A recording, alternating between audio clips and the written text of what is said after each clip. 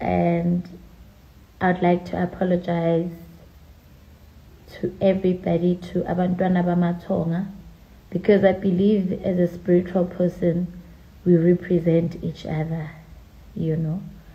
So ngokukhulu uzithoba nokuzehlisa, ngiyangithanda ukuqolisa kakhulu. Ngeke ngahlala phansi ngabuka lawo ma-life ebengwayenza, ngangaphatheki kahle njengomntana wedlozi. Kwangangihlali kahle,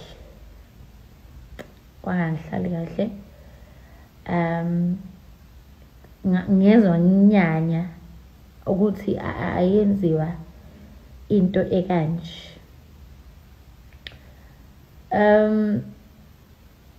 So ngithanda ukuxolisa, especially to you guys, to everybody, even to the people, to the person that I made a live video about, you know, to Maweni specifically, and to her ancestors and to God himself. I truly apologize. Umntana Madlozi akaziphathi ngalendlela engiziphathe ngayo. Umntwana okhonza uNkulunkulu akaziphathi ngalendlela. I am not only apologizing to my followers, I'm also apologizing to her, and to everybody. No matter what happens, no one has the right to say anything bad to the next person. I don't have a right to body shame anybody. I don't have a right to speak bad about anybody, especially as umntana wa Madlozi. I feel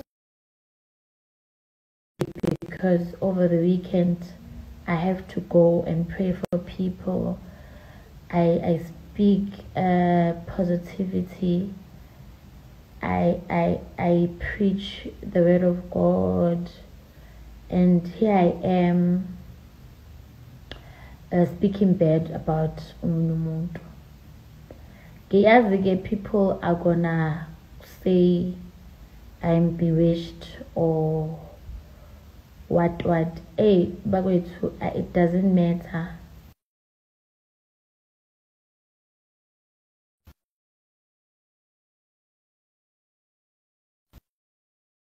Dropped by a phone call. It doesn't matter. I see some comments, people saying she said this, she said that. It's okay.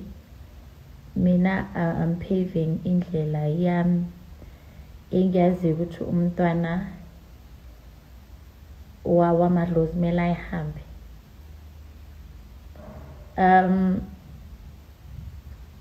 Ngixolisa emathongweni wenu ngokuthi you get to be led by a person like me who doesn't know ukuzehlisa and nokubeka konke kumdali when I have to. If ngumntana waMadlozi akumelanga ngithathe yonke into, you know, ngamawala yonke into mele ngiyibeke edlozini. So it's not about ukuthuka, it's not about ukusaba umuntu, it's about inhlonipho emele uyinikeze abantu obaziyo ukuthi banika bakunikeza amandla, you know. Mina, to be exact, idlozi lami alijabulanga. Idlozi lami alijabulanga nesimo engisenzile. Anginakho ukuthula nje emoyeni wami.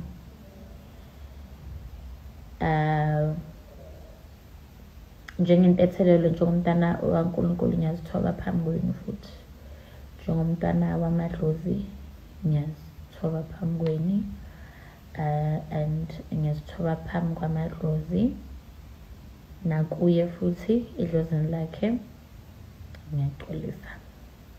So yeah, today I was trying a filter. I was trying a filter, so hayi yenza abantu babe bahle le filter. But ke ngibonga kakhulu futhi ukungibekezelela kwenu, ngibonga kakhulu futhi ukungi-understanda.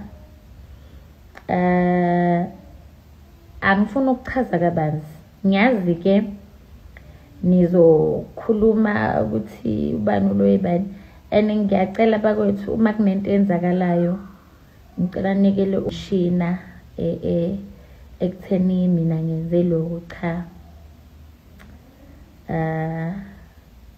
akusenjalo. Kuzothatha isikhathi ukuthi abanye abantu baqole, kuzothi ukuthi ezinye izinto zenzeke, but one thing I know, uNkulunkulu ungiqolelile nedlozi lingiqolelile. Ngiyathemba nonke ni right.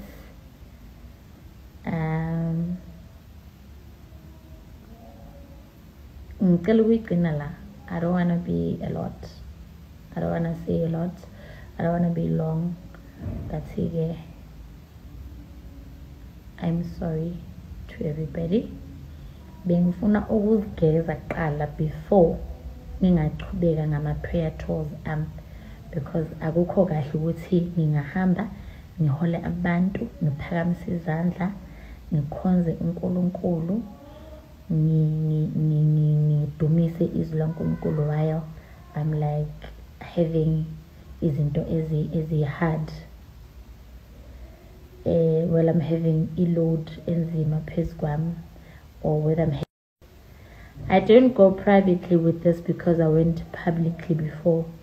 So angeke kube mnandi ukuthi how can I go public about this and mase kumele ngicela uqolo bese I'm doing it privately, you know. Akukho kahle. Konke ngiyenze esibhakabhakeni ngizokulungisa futhi esibhakabhakeni. Ngiyabonga. Thank you.